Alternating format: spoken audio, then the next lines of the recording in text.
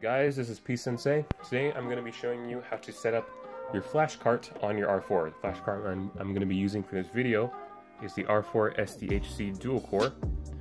Alright, to get started, you're going to need a Flashcart. Any DS model, DS, DS Lite, DSi, or 3DS, all of them will work.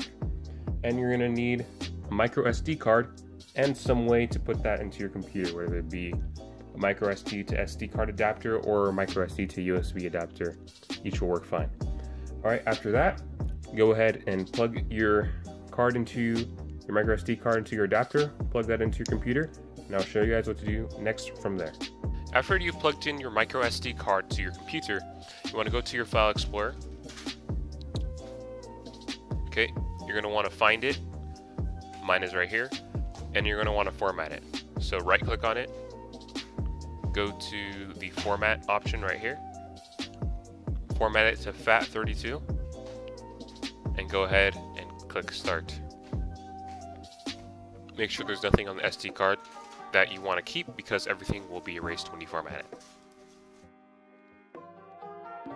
Alright, after the format's done, press OK. Go ahead and close this out.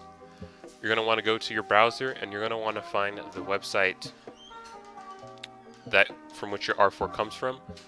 It should appear on the R4 or in the manual, or if you're using any other Flashcart, it should appear there. For me, the website is r4isdhc.com, so I'm going to go there.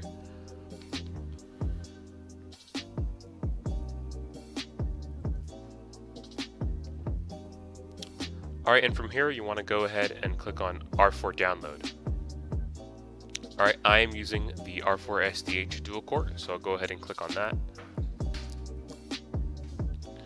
Go ahead and choose your language, and it'll download the R4 firmware. Go ahead and save that anywhere you'd like. I'm going to save it in my desktop. Alright, after it's finished downloading, go ahead and exit out. Here's the firmware. All you have to do,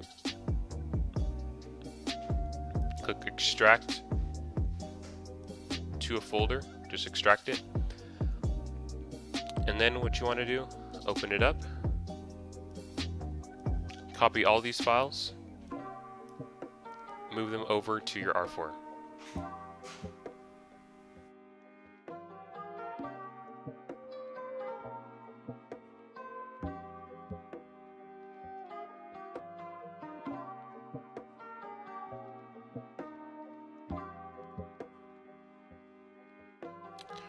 Alright, after you've copied the files over to your R4, it's now time to add our DS games. So, I recommend creating a ROMs folder. Just call it ROMs or NDS. And then now we can copy over some games.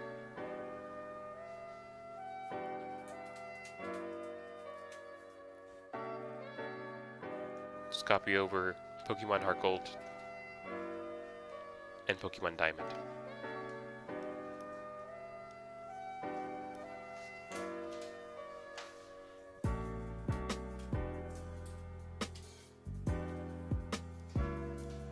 Make sure they are in an NDS format. So if they're zipped up, then go ahead and extract them.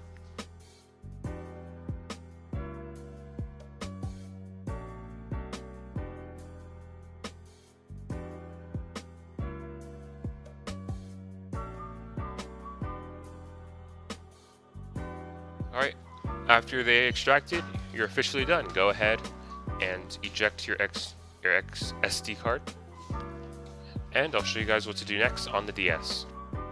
Okay, so after you have put the micro SD card back into your flash card, as you can see you've already done so here, we can now boot our system up.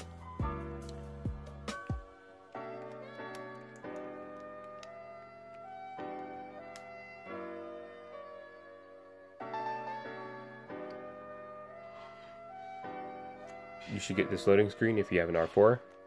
And here we have three options. We have our config, which you can change some settings.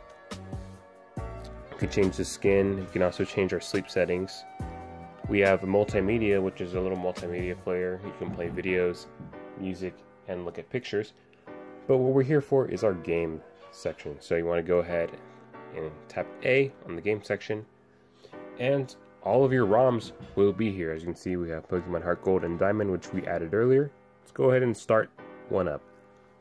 Now, before we start one up, I want to go over these options. At the top, give you some information about the game.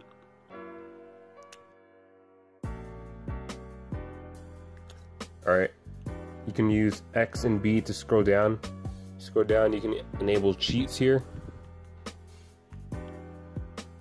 You can back up your save file. And you can also change different settings about the ROM. So let us go ahead and just launch the game here. Go ahead and click A. Now, make sure that when it's loading the ROM, you let it load and do not turn off your system when it's loading the ROM. If you turn off your system at this point, it can corrupt your save file, and you can lose all your save data. So it's important that you let it do that. So as you can see, we have Pokemon Heart Gold. And if at any point we want to get back out, just press L. The button's kind of stuck here. L, R, and all the face buttons. And then we brought back to the menu. Now, you see we go to our save file. Since it created a save file, we have two options here. We can back it up and load. And this will make sure that in case we accidentally corrupt it, we can always return back. So I do recommend backing it up because it can be very easy to corrupt, and sometimes ROMs don't load, or it'll take a super long time to load, and obviously you can't just turn it off. So make sure you always back up your save files.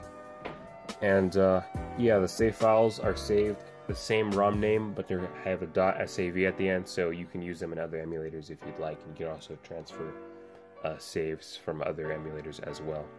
But that'll do it for this video, guys. I thank you guys for watching, and I'll see you in another one. Peace.